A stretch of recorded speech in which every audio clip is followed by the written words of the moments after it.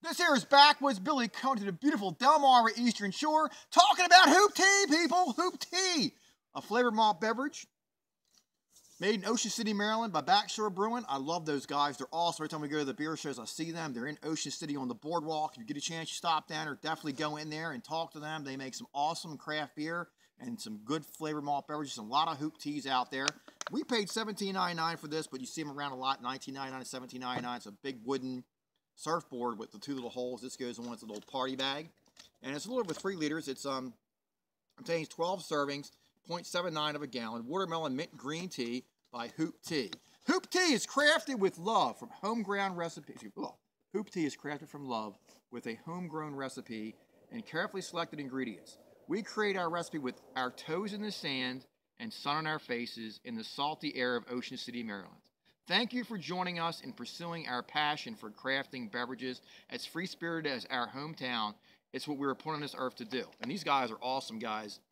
Get a chance to go there. They're very artistic in their approach to brewing beer and flavored malt beverages. So that's that.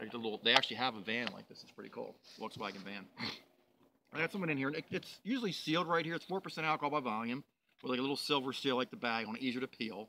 And then it has this on it so you can't accidentally dispense it. It goes atop the button. Yeah, so it's our second filming of this. My wife loves this, and this usually, actually, my wife drinks this already, as you can tell.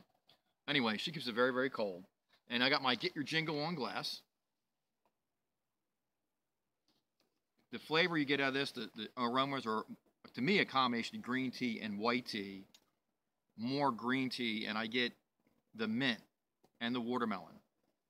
And it's a light taste. It's not sickening sweet. Yeah, and the mint's obviously more power than the watermelon, but it's not overpowering. And yeah, it doesn't taste, it's not too sweet.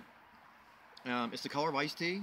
It's 4% alcohol by volume, and it's what it's supposed to be. It tastes like somebody's grandmother made you iced tea. It doesn't taste like Twisted Tea or any of these other hard teas that are on the market that taste like Nestea or Lipton. It tastes like iced tea that somebody's grandmother made, fresh brewed it, put mint in it and watermelon. Very, very good. It was you? Some girl I stayed with in an inn. Anyway, they had, I think it was you. Who knows? And they had especially iced teas, raspberry, and they were actual iced teas. And they were always very, very fresh. You or not. Get your jingle on. Might not have been you. Might have been younger. Twisted Tea. Backwoods Billy, 2 thumbs up. Backshore Brewing, or you can also go to hooptea.com.